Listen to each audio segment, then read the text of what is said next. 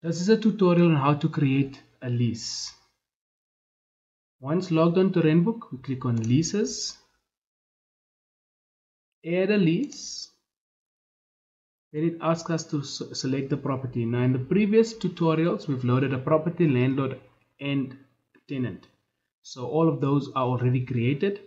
So we can just click on the drop downs to select these items. So we select the property and then we select the tenant, and then it asks us to enter the lease details. Now this is a fixed term lease that I'm loading, but if it is a month to month, you can then choose month to month. You then enter the lease start date. Rent is due monthly. The due date defaults to the 1st, but if you've got a special arrangement with the tenant, you can then change the rental due date. We then enter the rental amount. If you have a placement or a procurement lease, or if you charge a placement or procurement fee, you can then enter the placement and procurement fee here at the bottom. You can either enter the amount, which is whatever, or you can click on the calculator over a period of 12 months and click on a percentage so that it calculates the procurement or placement fee for you. Monthly management fee, this is your monthly management fee, also billed to the landlord owner.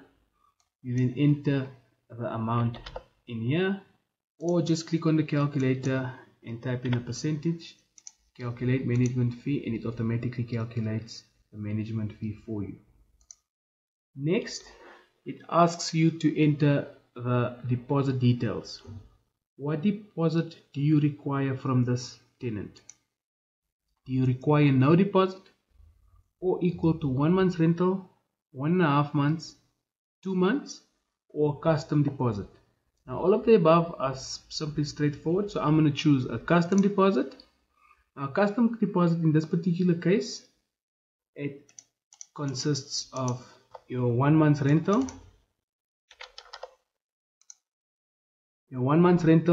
500 rand key deposit, and 1,000 rand utilities deposit. Now once you've specified what your custom deposit is, next, this is where you can break down how you can itemize them. So we can click on edit.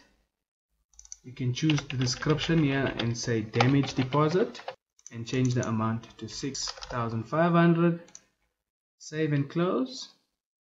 Add another deposit to your item, and here we can say key deposit, and that's 500. And we do the same for the utilities deposit. Add another deposit item, utilities or electricity deposit, 1,000 rand. Save and close. And as you can see, scheduled is 8,000, a plus, and the outstanding is 8,000, so it should amount to that. And then you can say create lease, and that is how you create a new lease. Thank you for watching this video.